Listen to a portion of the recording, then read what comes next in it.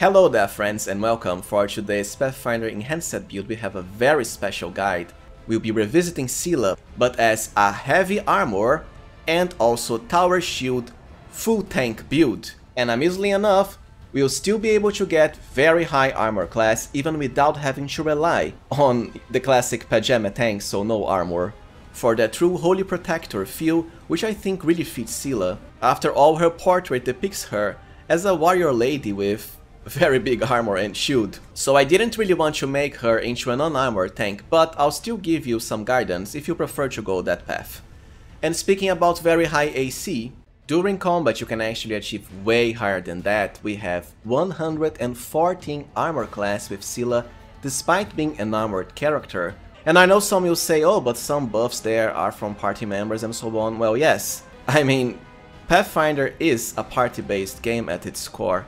Plus, I assume that if you're looking for a Seelah build, you aren't exactly planning on soloing the game with her, so you will have allies to further empower her own abilities. And of course, it doesn't need any saying, this Seelah will also be quite competent at melee eventually. So let's get into our heavy armor and shield, Seelah tank build. Alright, so this build can go two different ways. My preferred choice is to keep Seelah as a full armored tank, which fits her a lot more. On the other hand, if you want her to go unarmored, which can result in very high AC too, even higher usually, you would want to first multiclass her with Monk and Scaled Fist, then get Crane Style and later Crane Wing. As for the third level, to add double your Charisma modifier to armor class, Oracle, Plagued, and for the Revelation, pick the Nature Mystery, so you can get Nature's Whispers. The rest of the build would be similar to what I'll be doing now, starting with the Witch level. So for the full armor tank build, for level 2 we want to go with Witch. I realize lore-wise Witch also doesn't fit Seelah as much, although it's not exactly an evil class. You can be a witch with a good aligned patron like Ember. In any case, we really need Witch to increase Seelah's AC to the max, especially early game. And the way to go is Stigmatize, the same archetype as Ember, as this is the witch that can cast from Charisma. For your skill points, thankfully Witch will make use Magic Device into a class skill, which is perfect, so that Seelah can not only tank but also provide very needed support through great divine buffs, and also grant her even more AC through some spells from other classes like Wizard, so be sure to max it out. You need at least 3 points in mobility so that whenever you fight defensively you get more AC. Besides that, you can go with anything else you want. I'll just be picking Persuasion because it fits Seelah, but if you have another party member that can cover it, just ignore it, and go with, let's say, Lore Religion, which has synergy with a certain scimitar you can pick later on. Even Trickery and Stealth, because Seelah, as a matter of fact, does have the pickpocket background, it's part of her character lore. For the familiar, this is very important, be sure to pick Lizard. Lizard will provide a stacking boost to your armor class, so that's a +1 right at level 2. Speaking about armor class, the Ice Plant Hex is the way to go, so now we have yet another stacking bonus to armor class, this time a +2. So we have +3 to Seelah's AC just at level 2, and this will work with or without armor and shields. Also, even at the very start of chapter 1, you'll be able to get a ring that will increase this bonus by yet another stacking +2. For the curse, just go with Plagued, it's the least offensive one. It doesn't really do anything special, but at least the penalty is also nothing. For your witch spells, just go with Mage Armor and Cure Light Wounds. You won't get more witch levels, it's just for the armor class. And these are the most useful ones of them all, even at the late game. For level 3, this is when I would resume progression into Paladin, until we get at the very least Mark of Justice, which is the ultimate Paladin ability of them all. For level 3, as we'll be going with Armor focus into Heavy Armor, so now we have a +1 to our AC. At level 4, be sure to increase Charisma, which is also what you want to increase on all of the other levels, no matter the Seelah path, unarmored or armor tank. For the first Mercy, Fatigue is the way to go. For level 5 you have two choices. Outflank this early only if you have other characters that can already get it at this point. I want to grab even more AC now, so I'll be going with Tower Shield Proficiency. They do have a penalty to attack rolls, but it won't matter much for this build, especially considering Seelah's Might Evo and also Outflank, which we'll be getting soon enough. We also get Paladin spells at this level. Be sure to always have Veil of Heaven on, because it means a +2 sacred bonus to AC against demons, very rare. At level 6 we can choose between Divine Bond or Animal Companion. I still think that even for a Seelah tank, the Animal Companion and the horse is the way to go. Divine Bond isn't quite as useful, especially after the nerf to Elemental Barrage, not working on melee hits. Regardless of your Seelah riding her horse or not, the horse is, well, it provides an extra body, so can also tank for you. The more characters that can absorb hits, the better. It has 3 attacks per round, even higher when buffed with other stuff like haste. Synergy with Teamwork Feats, honestly, it's just far more efficient than Divine Weapon Bond. And ideally, you don't want to ride the horse with this build, because you want the enemies to focus on Seelah, so the horse will be more of an off-tank. At level 7, Outflank is the way to go, as I want this build to not only have very high armor class, but also decent melee capabilities. For another Mercy, Diseased. At level 8 you get level 2 Paladin spells. Always cast 1 Aura of Greater Courage to grant immunity to fear to all your party members, and then bestow Grace to highly increase the saving throws of any good aligned character, including Seelah herself. For level 9, Improved Critical, and you have 2 options. Honestly, Scimitars are the best choice overall because they have higher critical range, and critical hits have amazing synergy with Outflank. But because I want this build to be more thematic, I'll be going with Long Swords, which fits Seelah a lot more. For level 10, Confused as a Mercy. For level 11, Improved Initiative. Seelah doesn't have high initiative until later, and you don't want her to be caught flat-footed because that will reduce her armor class for the first round of combat. Now for level 13, because we already got the highly useful Mark of Justice at level 12, I would rather multi-class now and resume Paladin progression later, as almost everything we could want from Paladin, well, we already have it, besides level 4 spells. I have chosen to go with Fighter and Mutation Warrior. We'll get some bonus feats, which we do need, plus the mutagen is amazing and will even serve as a way of increasing Seelah's armor class, attack rolls and damage too. Of course, I suppose if you just wanted the mutagen you could go for Alchemist and Vivisectionist, it just doesn't really fit Seelah, and I wanted this build to be as thematic as possible outside of the Witch dip. It is true that Mutation Warrior won't get the armor training ability, which is kinda sad for a tank, but the other bonuses more than make up for it. Just the mutagen alone is amazing.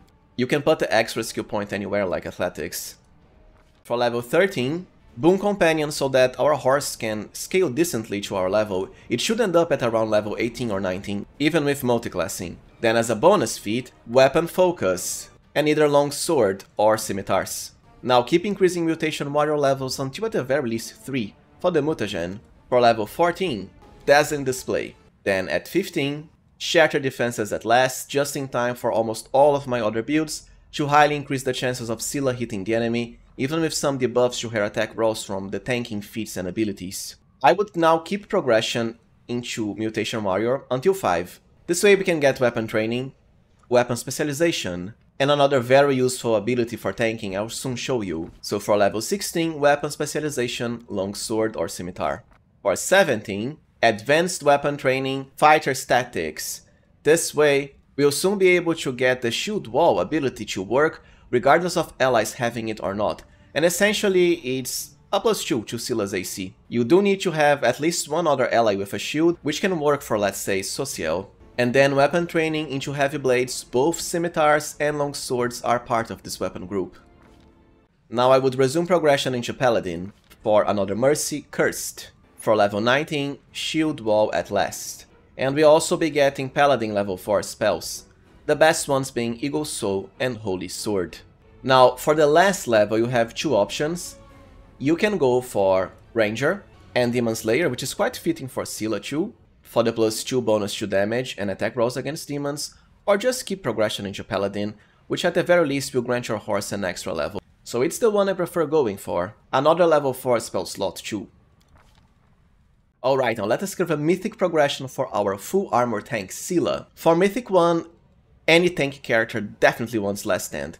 It's not only one of the best Mythic abilities regardless if you want to tank or not, but for tanking it's the ultimate one. Trust me, this really is a game changer. Most battles will be over in, well, at most 2 rounds, so that's exactly the time Last Stand will keep you alive. For Mythic 2, sadly Mythic shield focus is rather poor. There's Mythic dodge, but it's just a +1 to AC, I'd rather get something else now.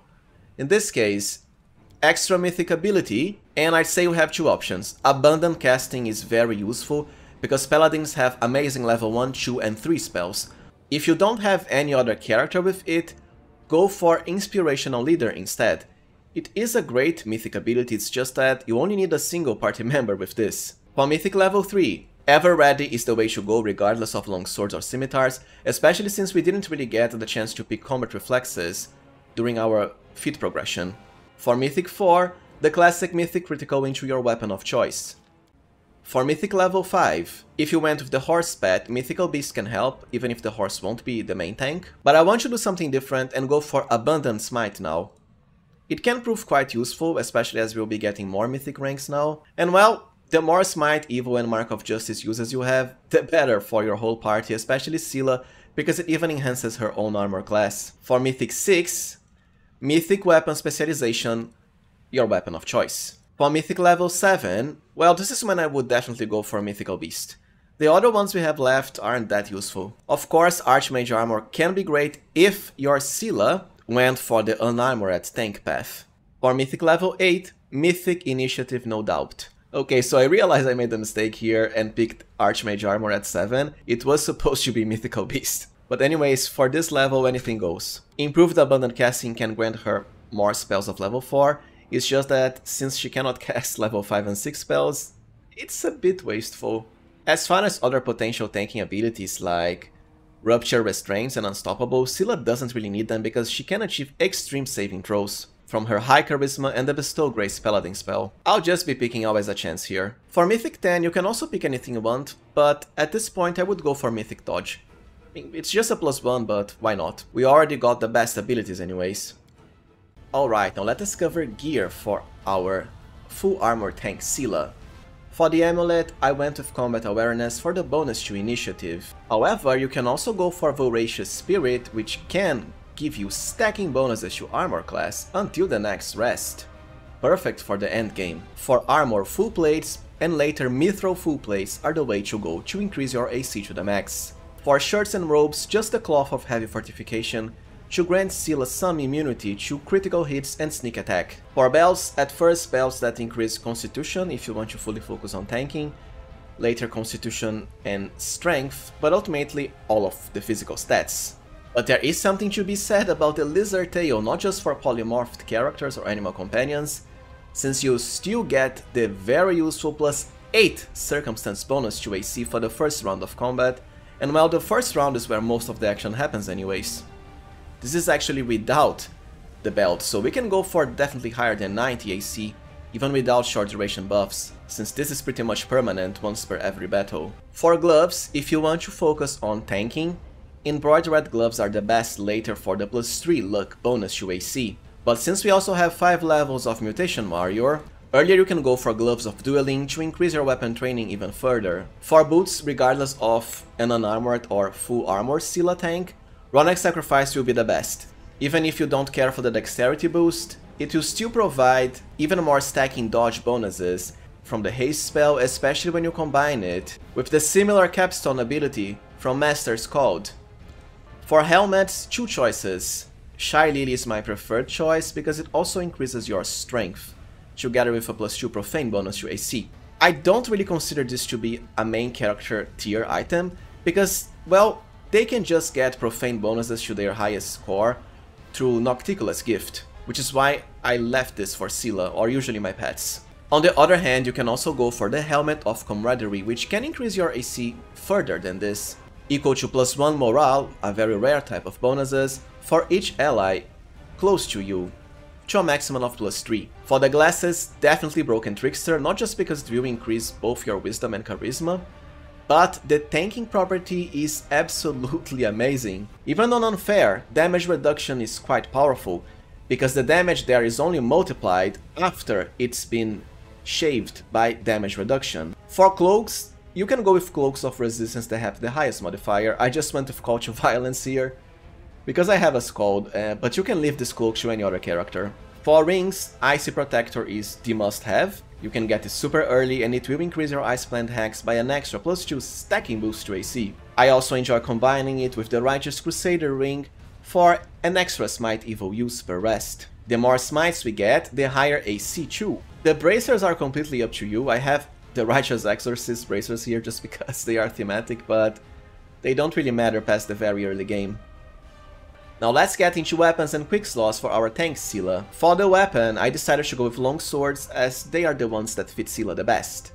But you can also go with scimitars. Radiance is the ultimate longsword. Well, it's not exactly the ultimate, but as far as being the holiest weapon of a paladin, this is what we get. You also have Balanced Defender, especially because you'll always be wielding a shield, and Iron Prayer for even higher damage against demons. Don't forget, no matter the weapon you settle for, you can always grant it a lot of extra properties from buffs and abilities.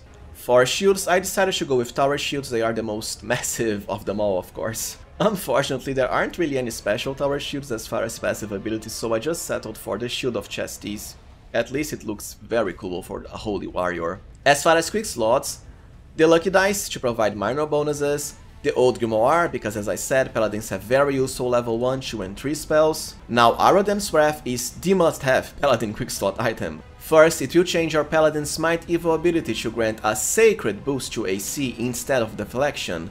Sacred bonuses are way better because deflection, well, you can get it through other stuff like the Shield of Faith spell. Plus, it will even increase your first attack every round with an additional 1d4 points of divine damage. You can't really go wrong with it since it's a permanent effect. Extend and Lesser Extend rods, which can help increase the duration of your paladin buffs.